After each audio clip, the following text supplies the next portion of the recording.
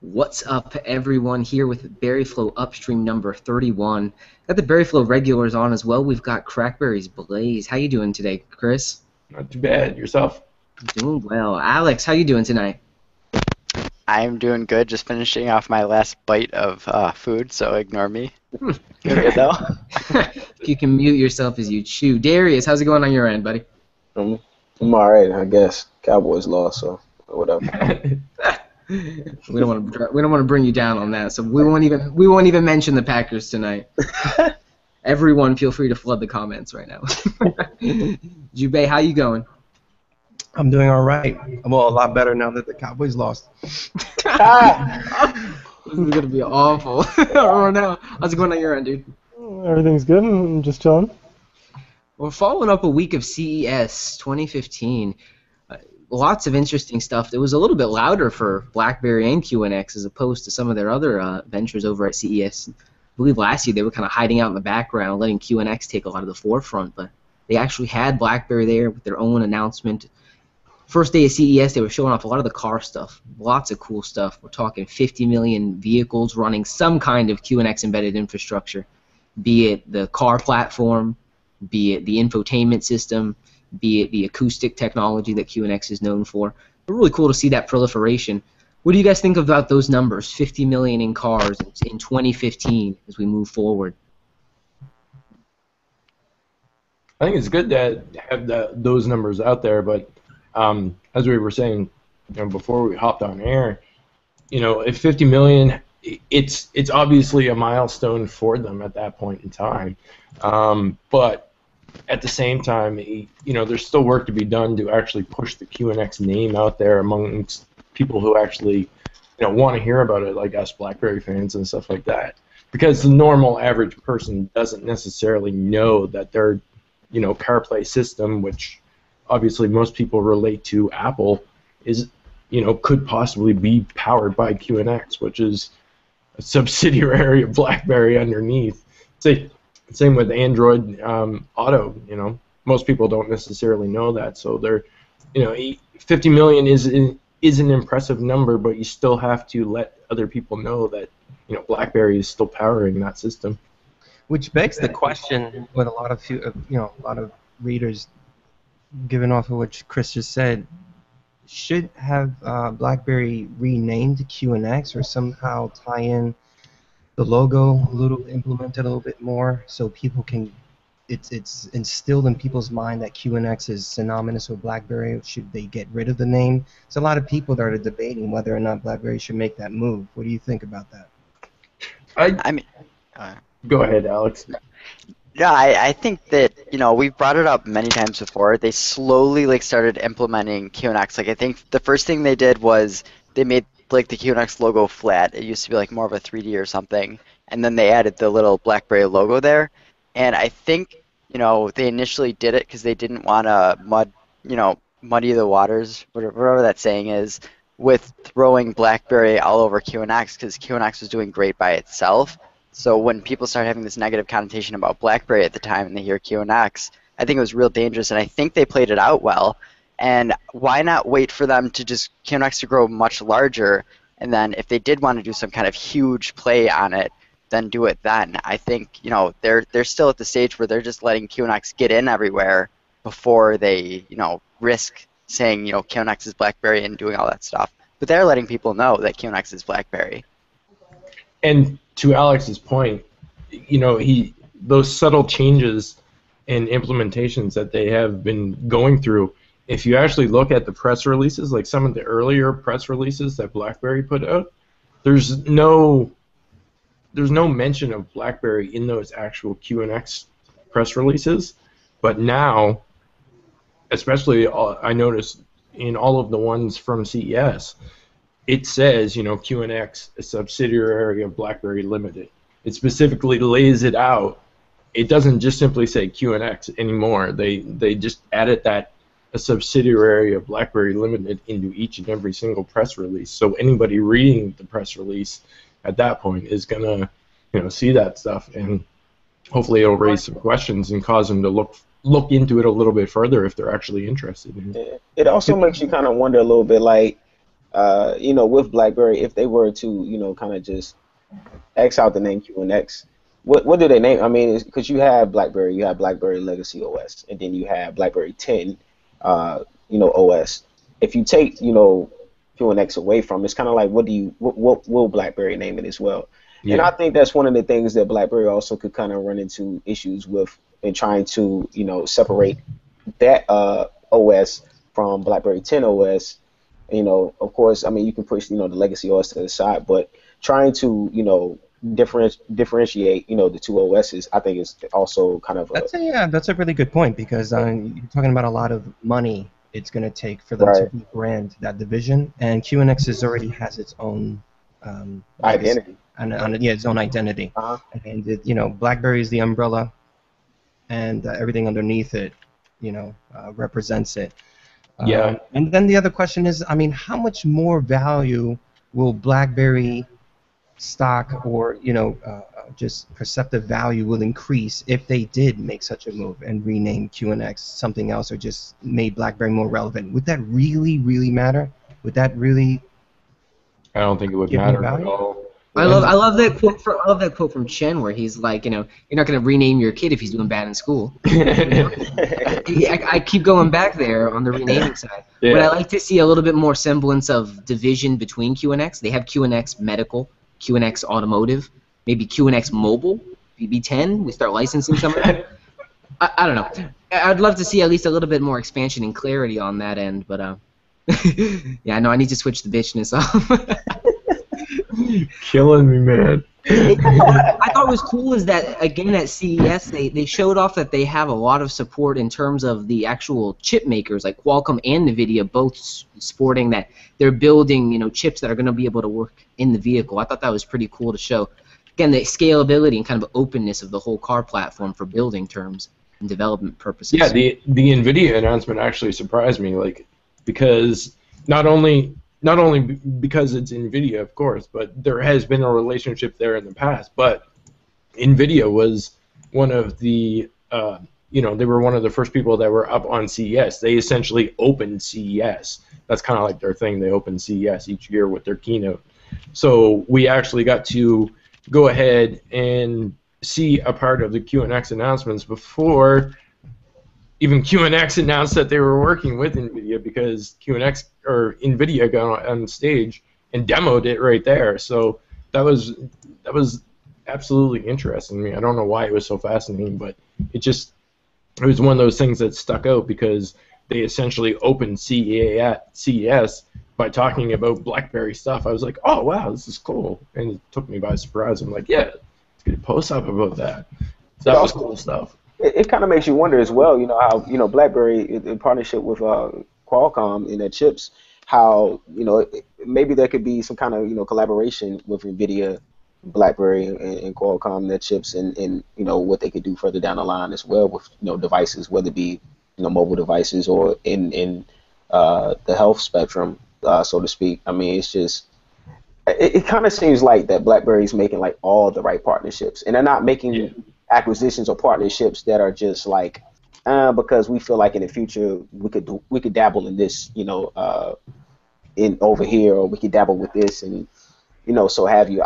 They're really kind of putting all their ducks in a row, and they're taking their time with things, but it all makes sense because you kind of see where they're trying to go in the future with health, Nant Health, and tons of other products that they have. I mean, we're just kind of just waiting to be unveiled, but it really makes you excited. It really makes you eager to want to see what they have coming as well. I mean, getting me excited was that Maserati. That thing was absolutely gorgeous. I mean, I really love the digitization of the different mirrors. So all of them were basically just cameras in a display. I wonder if that's the future of the windshield. That the windshield is not so much a clear piece of glass as it is just a screen with some videos on the front. So you're watching the road through a camera in real time. I wonder what kind of and how do you get that past the different compliance layers that they're gonna have for it, And really, QNX is gonna be at the forefront of that, right? This is one of the most secure operating systems for this type of automation that's out there, and they've got all kind of the HIPAA compliance that they need to really be able to be there in a secure way. Definitely looking forward to it. What else did you guys like in terms of QNX and some of their announcements at CES? I mean, they also announced some stuff with LG, Volkswagen. They mentioned that they're also going to be running LTE inside Chevy's vehicles. I Yeah. thought that all of that's really cool stuff. I mean, bringing LTE to the car in a connected, holistic way is pretty awesome. Definitely integrated drive stuff is a It's lot cool. to look forward to. Yeah, it seemed like BlackBerry is starting to have some creative fun in the process, running kind of flexing their ability to be just versatile in what they can offer and compatible with everything. That's one of their strongest points. There's nothing really so proprietary about it, and BlackBerry seems to now trying to expand on that and really increase that value that we are the defining technology for infotainment and for car computers and stuff like that. So where they're gonna leverage that in the future and making more income, don't know yet. But like we said, we talked about it with Chris. It just 50 million cars. We see all these demonstrations, all nice, very impressive. But the actual revenue that they get from the QNX division isn't exactly that strong. So gotta wait and see. First things first. Obviously establish yourself as a dominant force in the market, and then once you have that foothold, then you can use that to take it somewhere. I love that Yahoo interview that he did, and she's like, "What's it gonna take to get BlackBerry to the forefront?" Chen is like, "No, we are at the forefront," and it's cool that they are leading in that regard. Definitely some cool stuff coming out of QNX. I'm glad that they continue making concept cars. I love seeing them every year. And CES, it just kind of gets the year started, Definitely cool. Definitely cool. Chris, tell us about this poll you guys did over at Crackberry in terms of how you scroll. I thought it was pretty interesting that James tossed that up there. What are some of the results? Yeah, well, for those who don't know, James did up a poll asking, how do you actually use your BlackBerry Passport? Because where the Passport has the touch-sensitive keyboard, a lot of people have become accustomed to actually just using the keyboard to navigate, or do you actually reach out and use the touchscreen as well? And according to some of the results, BlackBerry Passport users, the majority, 52.97%, actually use a mix of both. So they're using the keyboard, they're using the touchscreen as well. 29.77% use the keyboard alone, which is rather interesting because, again, the keyboard is touch sensitive and you can scroll directly using just the keyboard. It's interesting to see how many people actually reach out and touch it and don't touch it. 17.26%, which came in obviously last, would rather use the screen rather than actually using the keyboard, which, again, that's just absolutely interesting numbers because of the various ways that you can navigate through the OS and scroll around and stuff like that. That was my point with the Passport. It was like I wanted to solely use the keyboard for everything, but you do have this massive touchscreen. Why not take advantage of it? Ronell, in taking that poll, how did you find yourself using your Passport? Were you using more, in terms of scrolling, were you using more of the touchscreen, or were you actually dedicated using the touch-enabled keyboard? I'd have to go with everybody else and using both. I mean, it's something which my hand is always going back to the screen, always, and when I'm in the hub or I'm in browsing, I'll use the keyboard for scrolling most of the time, but everywhere else it'd be the screen, right? So it's just a matter of where I am and what I'm using it for, right? Browser and the hub for scrolling with the keyboard would be number one, and everything else using the screen. Yeah, that's the breakdown. At least when I had mine, I'm loving the classic still. I haven't gone back to the broken screen of my Passport quite yet, but that's how it was for me too. Is a little mix of both, especially because in some apps, especially like some Android apps, the Passport keyboard wouldn't work or would partially work. Ultimately, what I found myself for scrolling, Chris, is I use the shortcuts for top and bottom when I'm not really scrolling all too much. Also, I found that, at least in terms of my use, when I had my Passport and was using it regularly, kind of how I had it in my hand also played a big point in how I would actually kind of interact with it. So if I was using it more in a one-handed way, I was more likely to use the keyboard to scroll without having to bring my thumb up a little higher. But if I have it in both hands, I may hold it in one hand and just scroll on the screen with the other.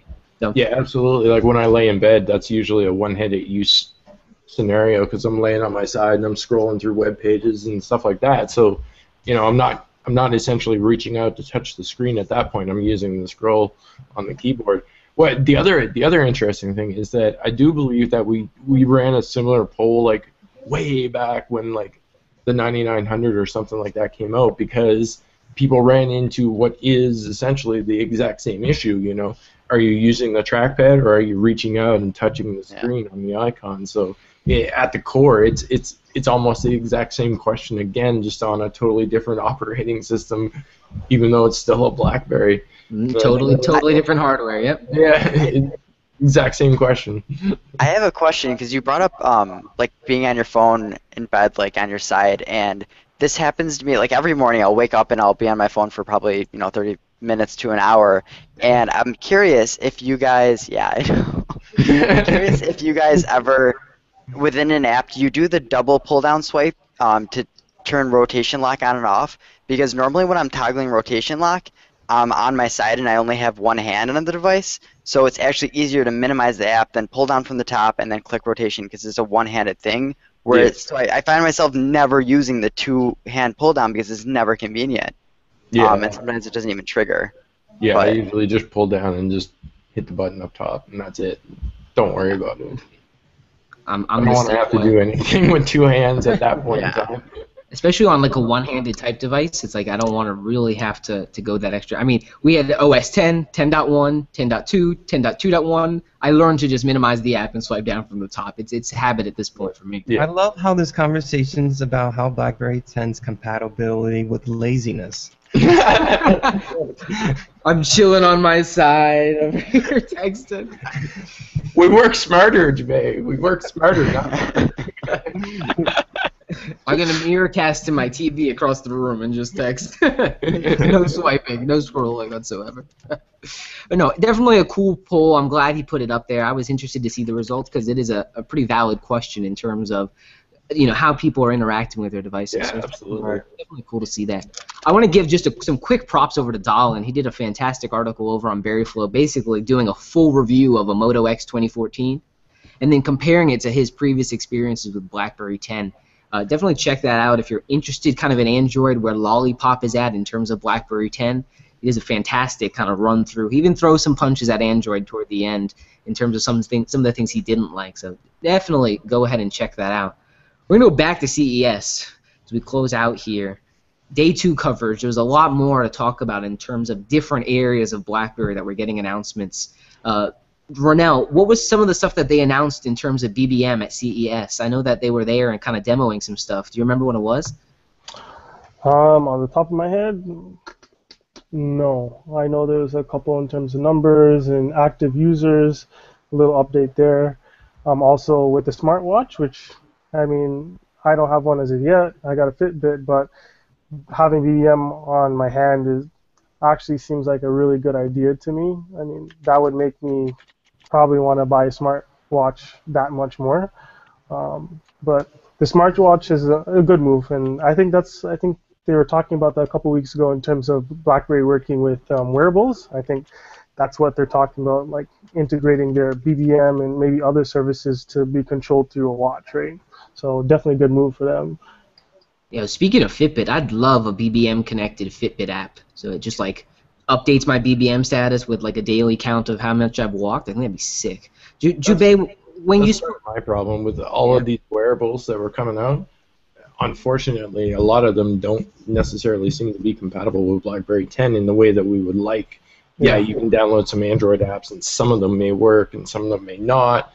Of course, there's also third-party developers working with, like Pebble and stuff like that to be able to go ahead and create some integration there, but it's still not at the peak that I would really like, which is, that portion of it is rather unfortunate.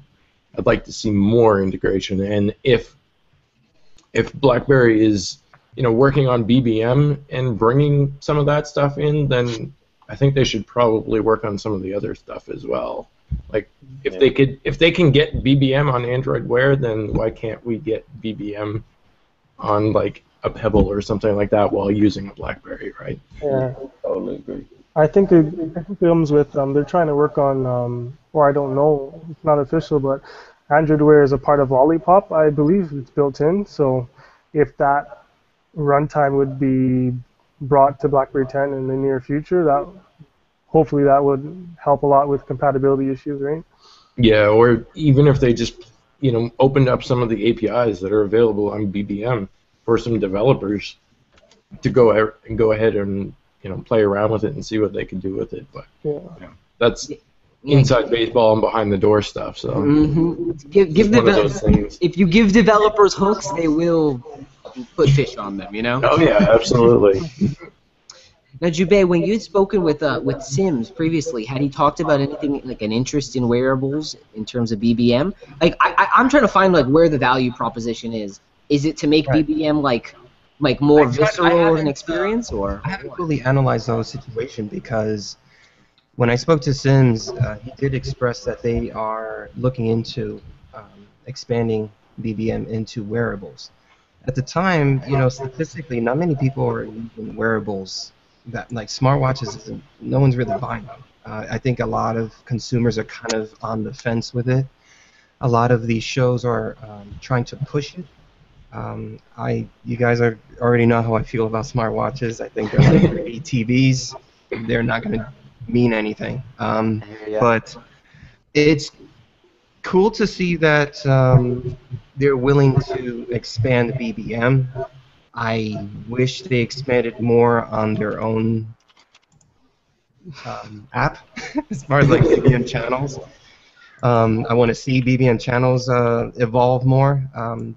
But they're looking at the trends. That's a good sign that they're actually looking at trends. They got their research and development team there, trying to keep up or maintain that edge. But how many people are actually going to download BBM on their smartwatch? And then use it daily, I mean. And use it daily. But then that goes back to my first question, like how many people are actually going to use smartwatches to, for those purposes?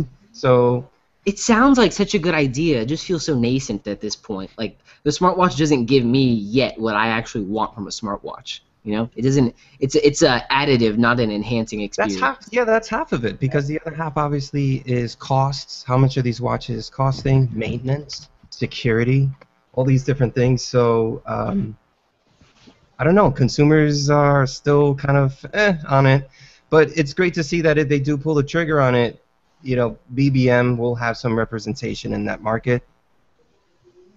Okay. I mean, it's still early days for wearables. We're only like going into I guess realistically you could say like the second generation of wearables, because last year, keeping in line with the CES discussion, last year was all about wearables as well. This year, everybody who had a wearable had time to go ahead and refine it. There was a lot less wearables at CES this year, but they still have those products out there. They're still working on them, and the wearables aren't going to stop. It's just that nobody has found the perfect situation, and unfortunately, Apple's probably going to be the ones that end up taking a lot of the market share away from everybody else. That's probably. It's funny you mentioned that, Chris, because I was just about to say that I don't think people are going to take wearables in terms of smartwatches. They're not going to take it serious until Apple drops on the market. And it's just like they didn't take the tablet serious until the iPad came out. And the funny thing is that when it comes to those things, is because I think Apple really just sits back. They pay attention to what's happening. They look at the flaws, and not to say that the first iteration of that device for them doesn't bear a lot of flaws. It's just that they kind of they're the closest thing to getting it right the first time. Especially when it comes to entering like a new part of the market, so to speak. And so I think once we see how I don't know, what's the Apple Watch, the iWatch, whatever it is, then I think that's when we're going to see something more. Because I mean, you're definitely going to see, BlackBerry take BBM, to its platform, and you'll see it there. But yeah, over this next year, we'll see, more of a expansion upon the wearables in terms of applications, in terms of integration with smartwatches. And Maybe not. I mean, I think that the fact that wearables are in straight limbo land right now is because the market doesn't know what the next big thing is, and they're trying to force us to believe it's something like wearables. Right. Everyone right now is looking for the next wave of innovative products, and by default, I think wearables is it, because there's just really nothing else really going on. I mean, Google tried with the glasses and the Oculus thing, and they're trying, but all of these things are just not happening. Well, I think all these things, all these we things all, are we so all have something to expensive. say. Yeah, no, I think Google is too, like, honestly, the Google Glass, that's definitely too futuristic, where not like it's crazy, crazy technology. It is pretty crazy technology, but I don't think we're going to be at a time and place where people actually accept it and will even find it normal in our current, generation, right now and today. 5 years from now, it might just be more normal, and then that's where it can catch on. But it's also not going to catch on at $1,500. Like, no one's going to buy it. So it's going to get to the point where we're going to start integrating stuff within our body. So it's like people who wear glasses, being able to have smart glasses, just replacing them, like, that's just a natural progression. And then the next thing comes, we're going to get eye implants to make our vision better, and, like, you could zoom in on shit. I don't know.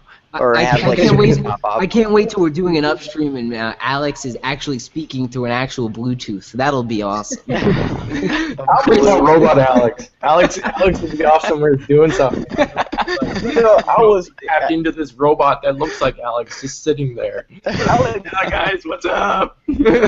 Alex had brought up a good point, because when you're talking about, like, in terms of price, you don't want to afford it, but also it's kind of like when you look at, like, a bunch of, like, the wearables, it kind of looks like it's too geeky. It's not something you're really gonna wear with your everyday appearance until you see someone like Motorola and how they did their smartwatch, where it actually looks something like, I could wear this and it can go with my appearance. It doesn't. You wouldn't even appeal to it as a smartwatch. You would think it was a regular watch. So I think that also plays a large part. Yeah, there's definitely a fashion Yeah, sensibility element. and as you said, it's one of those things also where it's kind of like, we're all wondering where the next trend is going to be in terms of the mobile space. But I think it's also going towards where we can use applications at.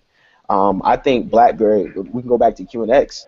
I think BlackBerry next wants to get in homes. They want to get with home appliances and things of that nature. Cars has already been conquered, so let's move into, the household now, into your everyday space. That's essentially what you want to be, and that's how the Internet of Things works. But it's just, it's so open. We really don't know. But I think the true innovation comes to just the convenience of how you use of how you function in terms of your everyday lifestyle. Like, it's just, I think that's where it's at. I mean, I've brought it up before, I think, in other upstreams, where, like, this stuff is definitely going to be happening with Amazon, messing around with this next day delivery or same day delivery on, like, vegetables or food or whatever. It's going to get to the point where we're going to have a smart refrigerator, and we're going to have our Amazon account linked to it. And, if Amazon, or if the refrigerator knows that we're eating, this much broccoli a day, or if we're drinking 2 beers a day and we have a 6-pack in there, after the second day, it's going to know that you have 2 beers left and you're going to drink those 2 beers in that day. So Amazon is going to ship you a 6-pack of beers and just charge your Amazon account. Like, it's going to get to the point where they're going to read us so well that we're not even going to have to think, and we're going to be doing stuff that we need to do without thinking. And that's really where that's really what Hey, James, IoT is, I think. We got the title for this upstream. We're going to call it Broccoli and Beer. I was about to tell Alex, like, I got people for that shit. Like, Chris, what are some of those numbers that we have on BBM? I know they put out a lot out there. Ronell had mentioned it a little bit earlier. Oh, yeah. So while we were talking here, I ended up actually pulling them up. So they had essentially 2 slides that they put up. BBM in 2014 and the BBM audience. So BBM in 2014, 140 million plus new registrations on iPhone and Android. 150,000 BBM, or 150,000 daily BBM voice calls were placed. Over 1 million BBM channels were created. Over 300 million BBM stickers were shared. By accident. Half of them were at least probably by accident. For God's The other half were sake, Alex. I was intentional. gonna say at least half of them. When So there Darius was- when Darius is a sticker, he does like 8. Hey, but you know, sometimes I do that on purpose, but sometimes. There was 175 million, obviously plus because we're past everything now, but 175 million monthly visits to the BBM shop, over 400 million daily BBM ad requests.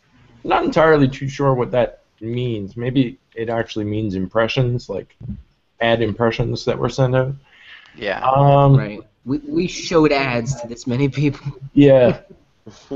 Which is interesting because I don't necessarily get that many ads on my BBM. I get like the BBM shop ones, and I think maybe I had one random one for like some Android app or something like that, which in itself was rather weird. Like it literally made me go to Google Play. Yeah, I don't know. Bizarre. Maybe That's maybe forward-looking. yeah. So moving on It, to lo- it the loads audience. it loads the Google Play that's been hacked onto Black.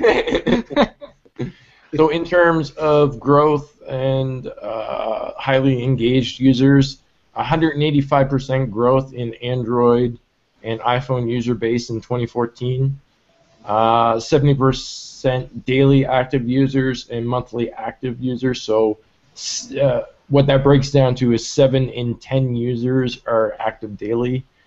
And when it comes to messages delivered and read, 8 seconds is the average time that it takes for someone to, deliver and read an actual message on their device. That's really nuts. And I'm probably skewing those numbers because I'm terrible at replying back to messages, but that's the average, 8 seconds. That's me though. Like I leave our chat open so that when the message comes in, it's automatically read. No. It definitely some cool numbers for BBM. I like that they're focusing a lot on the cross-platform potential as opposed to talking about what's in core BlackBerry in terms of the user base and the new registrations. Cool to see that. There's kind of an additive question here that was from our BBM channel, and it's directed at you, Chris, in terms of Crackberry and with the news being positive recently for BlackBerry, whether that has been seen over for you and Crackberry in terms of users signing up and overall engagement. Do you see the site kind of go up and down as BlackBerry News does as well? Yeah, I mean, we've essentially been that way for as long as I can remember. I've been with Crackberry for 7 years, 7 years and 6 months, actually, to put a specific number on it. I looked the other day because I was kind of surprised myself. But yeah, I mean, when there's good news, when there's device releases, registrations go up, interest level goes up, and then once things start to die off a little bit, then it just sort of levels off, and then it goes up again when brand new devices come out and more information comes out. Realistically, when you actually look at the and this may essentially blow some people's minds, but when it comes down to it, leaks, device OS leaks, stuff like that, they realistically don't generate that much traffic. The actual traffic comes from the help and how-to articles, ringtones, believe it or not, and like wallpapers and stuff like that. When you post essentially like a device leak or an OS leak or anything like that, that's not long-tail traffic. Those people aren't necessarily coming back on a regular basis. They were there, they got their stuff, and they left. The real people are the ones that, they just basically, they want to know more. They want to know how to use their device. They want to discuss their device with other people. They want to essentially, like I said, learn more about it, how to use it, and just all that stuff. So when it comes down to it, the help and how-to is like the long-tail stuff that people are actually really interested in. That's what they're out there searching for. That's what they're out there interested in and looking for on a daily basis. So that's where the majority of the traffic comes from. People just wanting to learn more about their device. But yeah, like you can, when the news is good, registrations go up and you can see the traffic go up. When news is bad, traffic is going down. The good thing is that the people that do sign up, they generally stick around and they stay around, whether it be on like a regular basis or just a casual basis. They don't necessarily go anywhere. They stay there. They may not visit as often, but they're still there, and they're still logging in and still checking things out, even if they're not interactive on the forums. Like when the passport came out, there was a lot of users that they essentially signed up, like they lurked around the forums forever, for like 4 or 5 years. But when the passport came out, they wanted to essentially go ahead and sign up because the passport was a new type of device, obviously, and they didn't know how to necessarily use it. It was different. They wanted to learn more about it, and they had questions that they didn't necessarily have the answers for. So rather than just lurking around and reading things, they just signed up and started asking their own questions. And that's So what hopefully that answers some of what whoever was asking. Yeah, Sean asked that. I think you hit it right across the head, and then again and again. No, it is cool to see that there is kind of an ebb and flow to it, so to speak, in terms of the user base is active and looking at those things. It's very cool. Very cool. Let's go back and talk. We'll close on a CES. Only two more real bits of news to discuss. BlackBerry did unveil a roadmap and basically the foundational elements of their IoT platform. I thought it was a very interesting announcement overall. They're talking about it being very scalable, obviously being able to extend the best of what BlackBerry has in a portfolio perspective out to various different customers, developers, retailers, carrier fronts, manufacturers in the regulatory industries, and as well in insurance, and really focusing on the core foundation of what BlackBerry has been offering as part of BES 12 and some of their other offerings, but in a combined way, in a scalable way through QNX and through their IoT platform. What do you guys think? Do you guys think that can be a moneymaker for BlackBerry years on end? What kind of customers do you think they're going to need to be able to bring over? Darius, what are some of your thoughts on it? I mean, looking into the future, because I mean, we had talked about the 60-minute segment with Nan Health and how they had, and we got excited off the potential. We got excited off of what we knew that BlackBerry was kind of securing for the future in terms of breaking into the health spectrum of things. When you look at it, it's kind of one of those things that you're glad they're kind of getting their foot first in the door, and overall, I feel like what we'll be seeing is a major compliance in terms of customers and the relationship that they want to have, like doctors. So when you have like these medical establishments, hospitals, doctors who have their own private practices and things of that nature, that's going to be that flood of customers that they're going to start bringing in. That's what they want to try to secure immediately. But they have to educate them on that first. With the IoT platform, it's just connection around the world with just medical, I think in terms of like production, whether it be moving food from coast to coast, anything of that nature. It's just across the board. It's something that I really feel like BlackBerry right now is kind of getting their foot not just wet in, but they're deep in the game now. But well, I mean, it's just also great timing, right, Darius? Because we just finished, or we're still Sony and their big hacking nightmare problem that's been going on for weeks on end, right. And BlackBerry's name has come up. So it's just great timing to see that CES comes along and BlackBerry can introduce this IoT. It's interesting they didn't announce the name Project Ion like they used to. Now it's just IoT. So I'm wondering if they have a name for that or what exactly they're going to move as far as identification. But it's just great timing to see, in contrast, what's going on in the real world, because what happened with Sony has happened to Home Depot, it's happened to eBay, it's happened to Target, it's happened to a number of businesses. So BlackBerry introducing this new infrastructure on a global scale securely, where it manages all this data. I forget the number, but it's like, I don't know how many petabytes it was. 35 petabytes of mobile data a month. Alex, tell us what 1 petabyte is. Oh, here we go. Isn't it? I think it would be 1,000 terabytes. How many? Google. Wait, you ain't got your calculator out for that? Come on. Hold on. Oh, yeah, I'm right.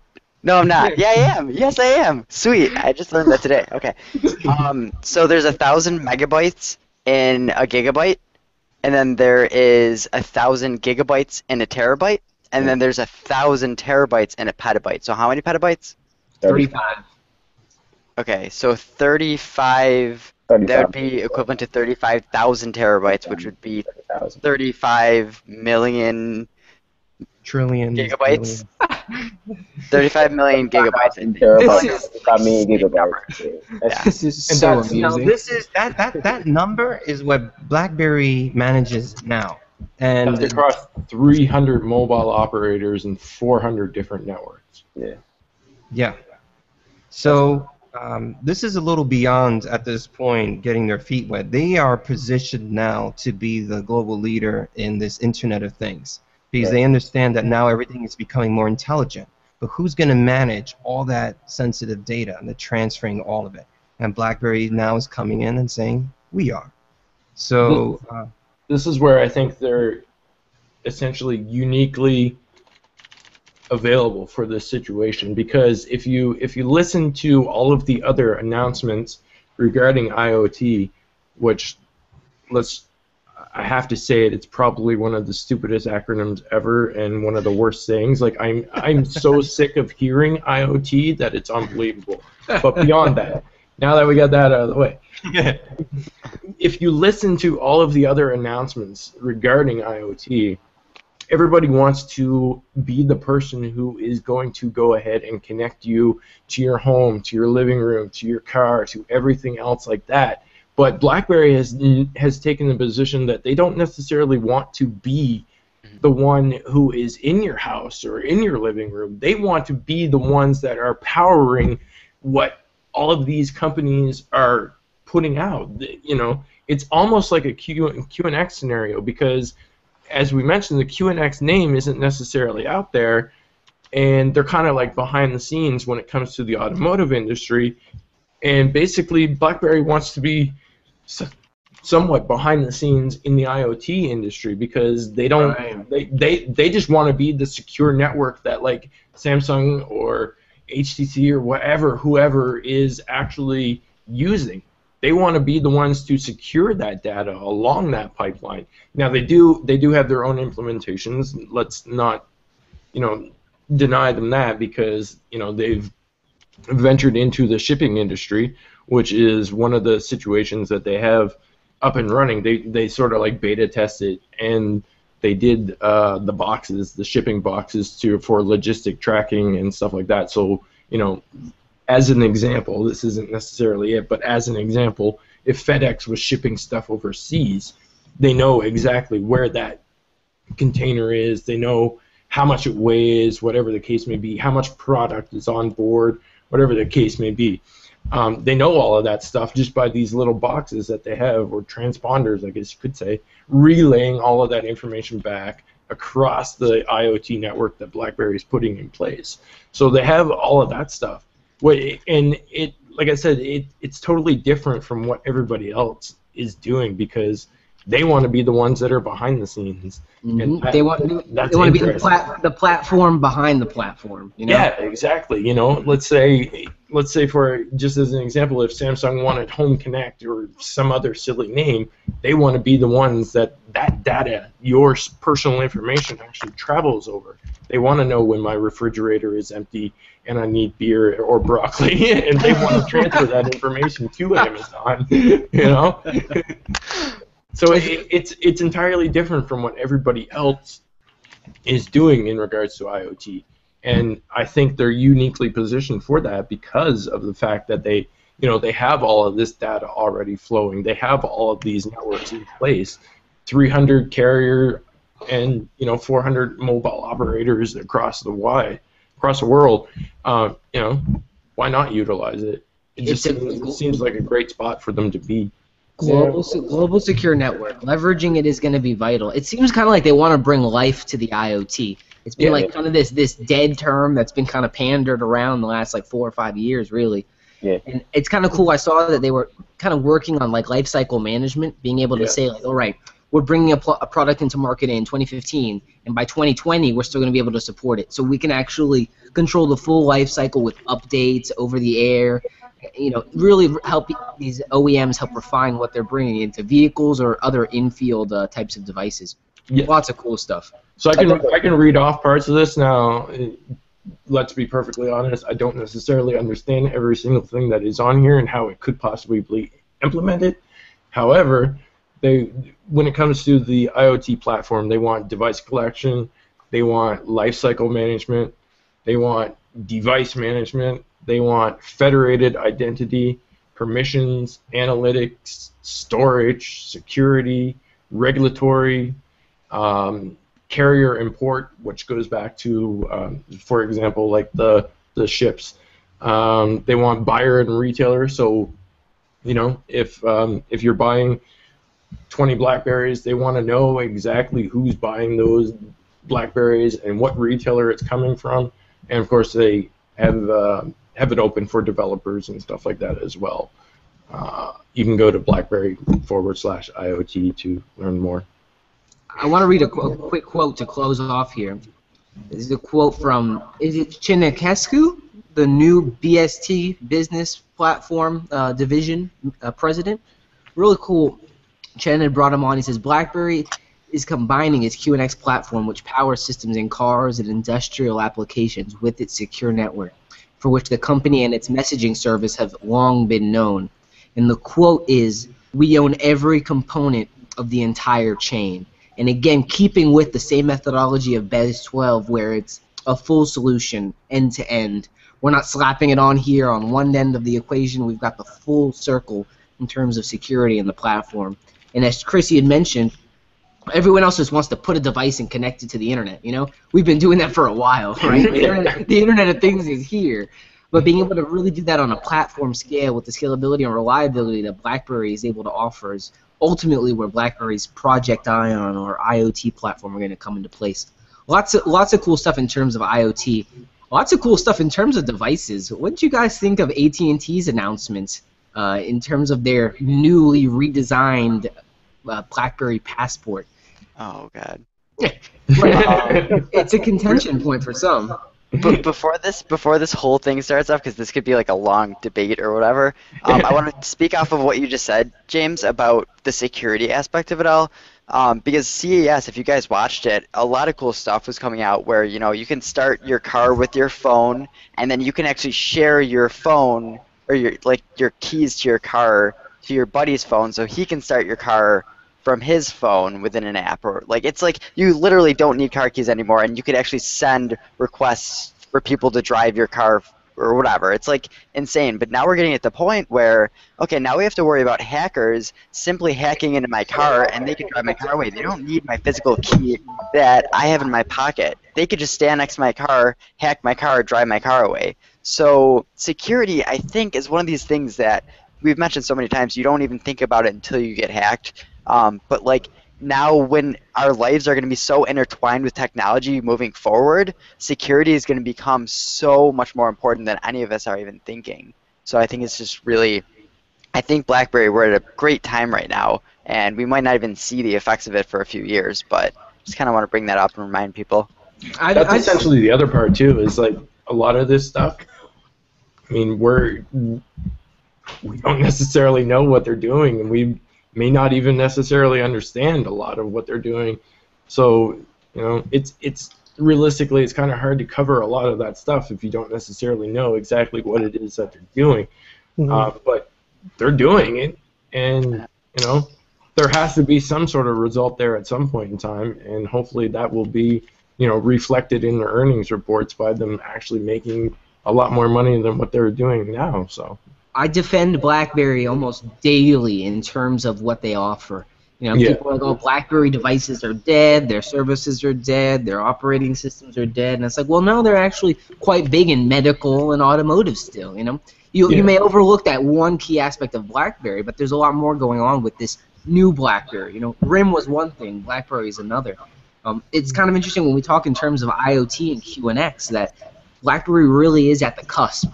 I've said this kind of illusion before, where I feel like Apple and Samsung are leading the edge in terms of actually bringing these products and NFC and all these different things to the forefront in the mainstream. They're leading that edge, but BlackBerry is cutting that edge. They're literally right there, actually making the cut, putting pressure against it, and really innovating in terms of software services and, of course, the platform behind all those things. Definitely a lot of cool stuff out of CES. A lot of stuff on the automotive, IoT, a little bit of stuff about Nant Health as well. They announced this new piece of equipment called the H-Box. The H-Box. Right, it sounds like smallpox or something that's going to kill you, but it actually does the exact opposite, at least in concept. It's a cloud-based technology that combines science with big data to transform healthcare. I mean, that's the general summation of it, right? This is a device that can be connected to your different medical pieces of equipment, be connected hardline to a dialysis machine, wirelessly through the carrier to a Fitbit type device, and it can securely transmit your data between patient, doctor, and hospital. So you've kind of got a full real-time statistics and views on different lifestyle choices that people are making. I found that insurance companies are actually they'll give you an insurance discount if you're active on a Fitbit, just like a Healthy Life insurance discounts, things of that nature. So you can imagine kind of the scope of all of this. If you're talking insurance, regulatory, a lot of different areas where having a piece of equipment like this running QNX can really help kind of unify your life. You're going to have people hiring out to wear their Fitbit so they could eat like a fat ass, and they're going to have someone else wear their Fitbit so insurance companies give them better rates. This is what dogs are Whole for. black market, yeah. This is what pets are for. My dog Bro, did I need fine some with In-N-Out push-ups. burger. Wear my Fitbit for me. You'd be surprised, man. I mean, it's crazy. We've got body area networks, people putting patches on that can tell you predetermine a heart attack and things of that nature. Lots of cool stuff, and at least BlackBerry's there. You know, they are leading the edge. They're not talking about venturing into medical. We've been doing medical, you know, for the last umpteen years. So definitely QNX and their neutrino is doing a lot toward that end. So we got some news in regard of Classic coming to AT&T mid-February, talking about as well a unique passport with rounded edges. Have any of you guys seen the images? Ronell, I'm interested in some of your thoughts from a perspective, because you were telling us on previous upstreams that when you're in the store and you're telling someone about a passport, that they were like, it's too big. I want something a little bit smaller. And a lot of people comment on the rounded edge passport, and they're like, is it smaller? Is it, it looks at least a little bit more amenable, a little bit more ergonomic to users. If you were to be selling an AT&T curved edge passport, do you think it would find more pros or more cons? What are your thoughts, Ronell? Personally, and when I think about it, it'd probably be the same, because it doesn't matter if it's got round corners or round corners versus how the real passport is now. It's still wide, right? And that's the major thing which a lot of consumers, which I try to sell to, found as a big no-no in terms of choosing a phone that they want to buy, right? So, I mean, it's more of a look choice, like it looks better than the other one, but it's not something that would make people buy it more than versus the original passport, in my opinion. It's just a look change. It's confusing for me how people can kind of quantify that for themselves. It's like, this is wide, but this is not. Like, this is so tall in your pant pocket, like this is obscene. To put it like this is the size of my leg, like I'm a short guy, but I find this fits a lot better, the passport, in my pocket than something like this does, like a Note or an LG View. I guess it is like you said, Ronell. It's going to kind of come down to that user preference. BlackBerry, if you were out there listening, I'd love you to make a rounded edge red version. I think that'd be hot. I definitely would review that device for you. Darius, what about you in terms of an AT&T passport? You were talking to me a little bit earlier that you're excited, not necessarily for the passport device, but for the presence of BlackBerry products at AT&T. Talk about it a little bit. I mean, it's good to have a refresh, and it's good to have a resurgence, if you will, by BlackBerry. And it's not just AT&T. You really wanted to be carrier wide. I just start off with like the passport. Having rounded edges. I think the only pro you can kind of see with it is, I suppose rounded edges would be a bit more comfortable in your hand, opposed to the square edges that the original design of the passport gives off. You appreciate the original design the passport gives as well, because you understand that inspiration behind it with the passport launch. One thing I do like about it, as I mentioned to a few guys, is that I like the stainless steel around all the way around the passport. AT&T's variant, I should say. That is one thing that I do like. But you know, I don't know. I guess it's more the little bottom piece that's underneath the keyboard. It just looks a little wide, so that kind of gives off like a cheap look, if you will. Even with the back of it, I don't even think it's as nice as the original passport. But at the same time, I mean, we all understand. I don't want to say we all do, because some people really don't understand what AT&T's purpose of kind of redesigning it was. It's really, it kind of gives more of a commitment off the bat, if you will, for consumers when they see the device, opposed to the original design. And because I guess more with rounded edges, a one-handed usage is a little bit more allotted, but I don't know. It's a love-hate thing with me. I love the simple fact that we're finally seeing this passport and the classic on AT&T, but as we mentioned, I want to see the classic and the passport, for that matter, on Sprint, on T-Mobile. You want to hear the announcement with Verizon. You don't want to just hear it with AT&T, because it's been said for so long. It's just like, hurry up and release it already. So it's kind of like rounded edges has caused so much pain for the last couple months, and it sucks. But I don't know. It's one of those things. I just hope that there's good well-being that comes forth from it. That's Honestly, I don't even give a damn about what shape it is. It could be like rectangle for all I care. As long as I know is that there is a BlackBerry and it's coming to AT&T. So what difference does it make? right. That's gotta make some people happy in the end. Whoever's buying it, y'all buy it. Buy the classic. So, Buy so the you passport. so you guys don't see it as we weren't confident in our original design mentality and philosophy? Oh, No, hell no. See like no, that? hell no. AT&T has a habit of screwing with devices anyways. Yeah, Exactly. They've always messed with devices. They've been messing with devices for like at least 10 years, man. They always want a custom version. I don't know if y'all remember, but back when back when Windows Mobile was like the hottest thing, there was Yeah, that was a long time ago. yeah. yeah. They had But they messed with all the devices. Like Yeah. they always wanted either the shape changed or they wanted the OS changed or whatever. They wanted the name changed, like the AT&T Tilt, which was previously called the HTC Titan. yeah, And it landed on pretty much every other carrier as the HTC Titan, but they wanted to rebrand it the AT&T Tilt, and they wanted to go ahead and change it. They've always done it. They have a history of it, and I don't see why this is any different. I don't see, like BlackBerry didn't say, "Oh, we screwed up on the original design." I think it's just AT&T being AT&T. They've always done it. It's BlackBerry doing what they got to do to get in bed with AT&T. Yeah, I mean you know? that too. That's probably like 50% of it, and the other 50% is AT&T just being AT&T. But yeah, cool. You can get the devices, both Classic and Passport, for $0 down on AT&T Next. Otherwise, for no annual commitment on Classic, you can get it for $4.99.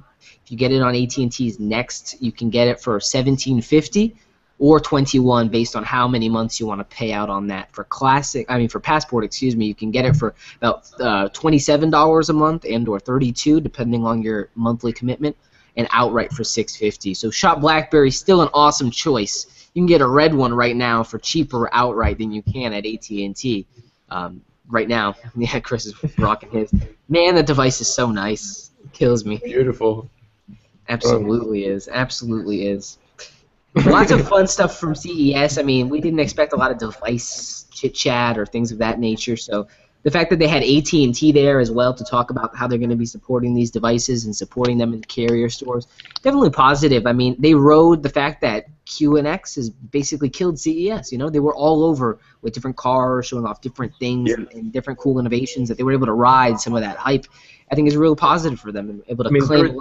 There was even a lot of stuff there that like none of us could capture because there was just so much of QNX that was actually there. I mean, we had our own team on ground, but they couldn't capture all of that stuff.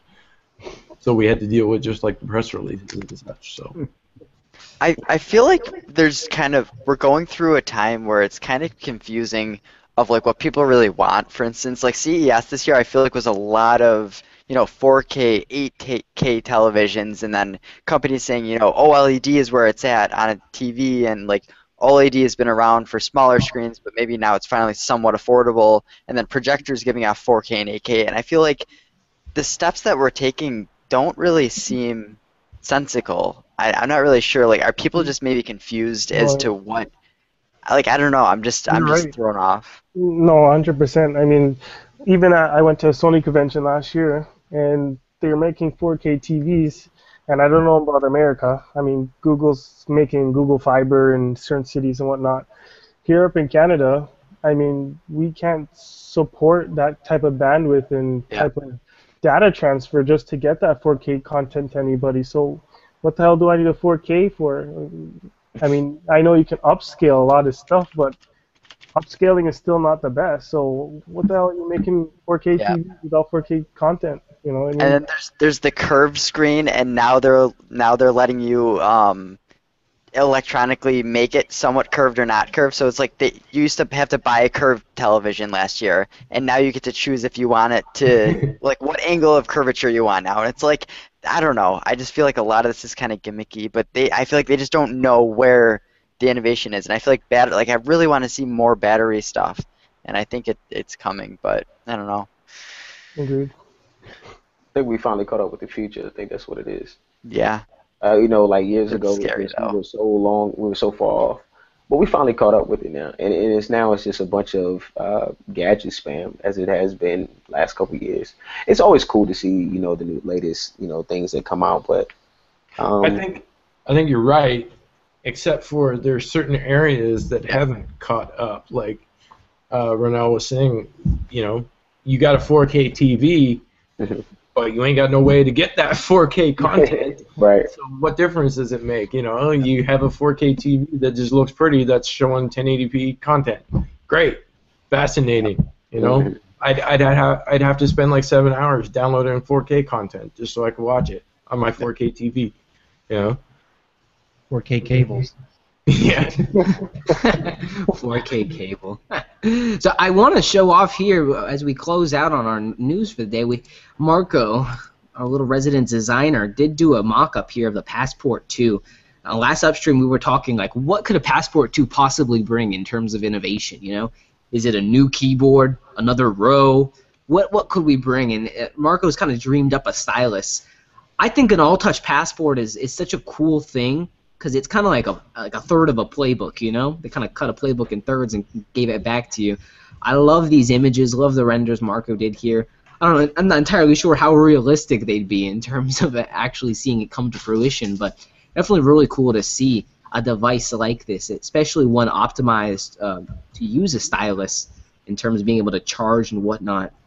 You guys think we're going to see an all-touch type device if it leans more toward the passport ratio, or we're going to see something more in line with what we've seen on like the Z3 and or Rio?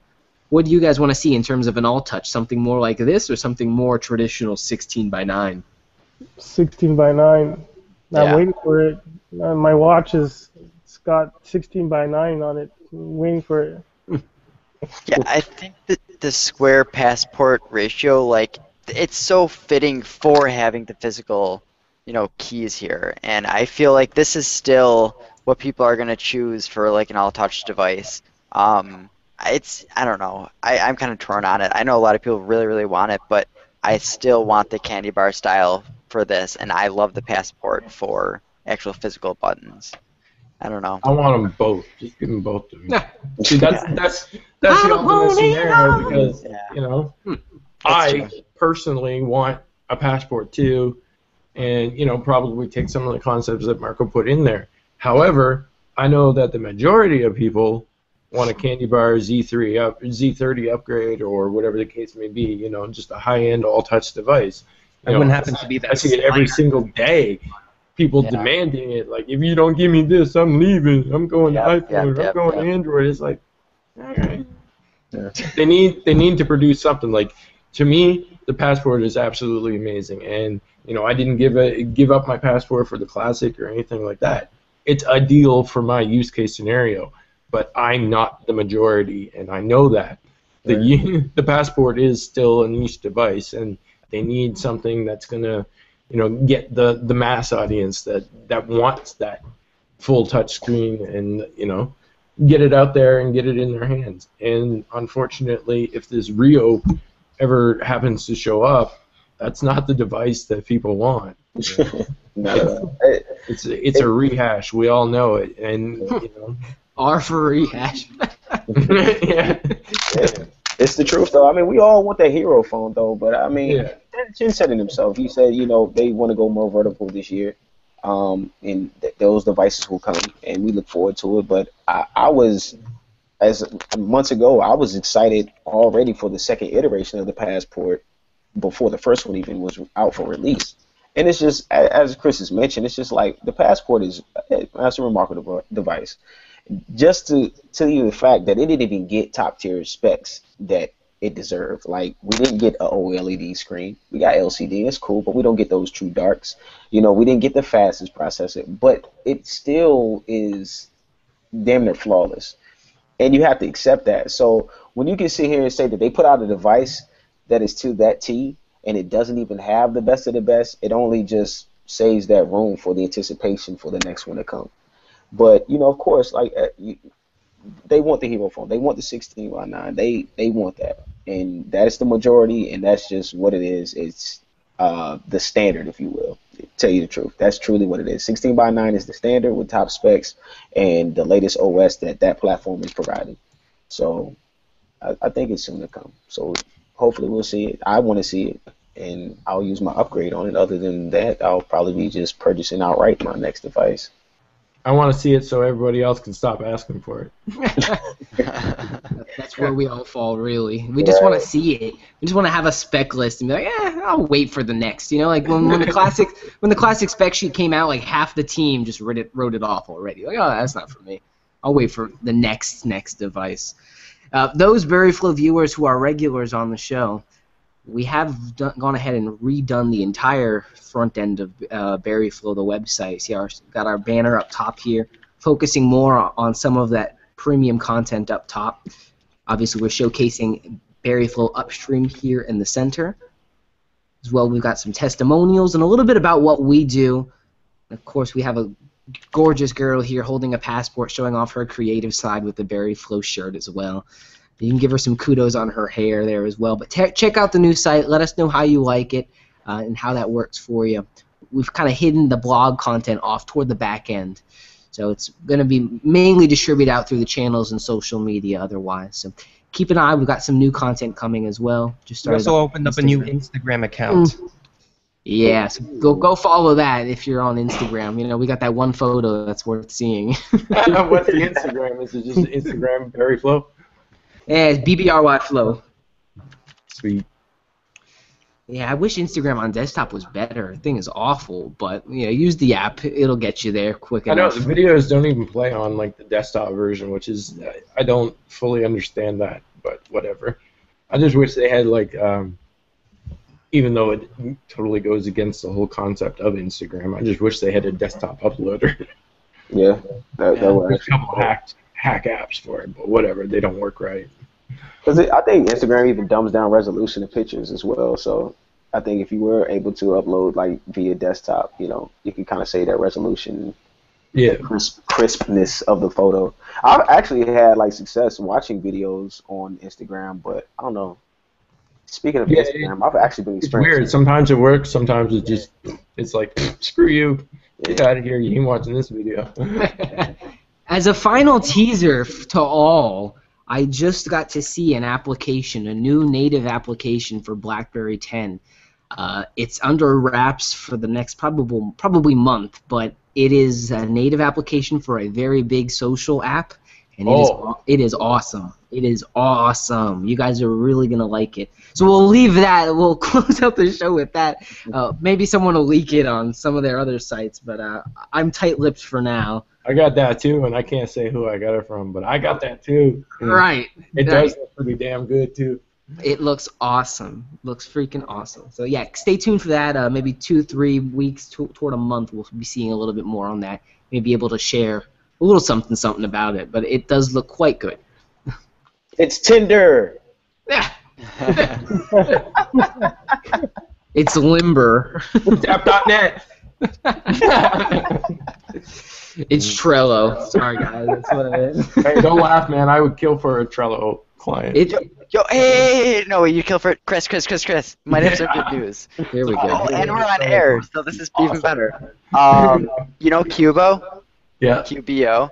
He's I just gave him a shout out last episode because he makes awesome apps. He's been working on a native Trello for BlackBerry 10, Oh, sweet. and he's doing it totally free. He doesn't want to charge for it. He doesn't want to have in-app purchases. Nothing. He's just doing it to do it. And last I heard from him, he was hoping mid-end of February he'd have it up. But That's awesome.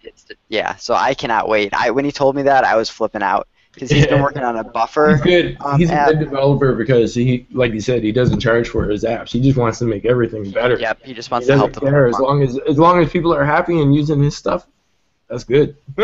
Supposedly, the wine developer Bohan is also looking at trying to build a Trello app as well. So maybe they might collaborate and share that workload. Oh, We have damn. two awesome native app developers who That's do it for free. I mean, we can't ask for more, right? yeah, interesting. Appreciate having all of you guys on as well for another BerryFlow Upstream. And I think next episode is going to be 8 months for us on air, so that'll be cool. Maybe we'll. Yeah. Well, I was gonna say we'll have a drink, but that's nothing special, right? Anyway, Chris, Alex, Darius, Jubei, and Ronald, really appreciate having y'all on. Well, thanks for having me. Yeah. All right. Absolutely, we'll see y'all next time. Later.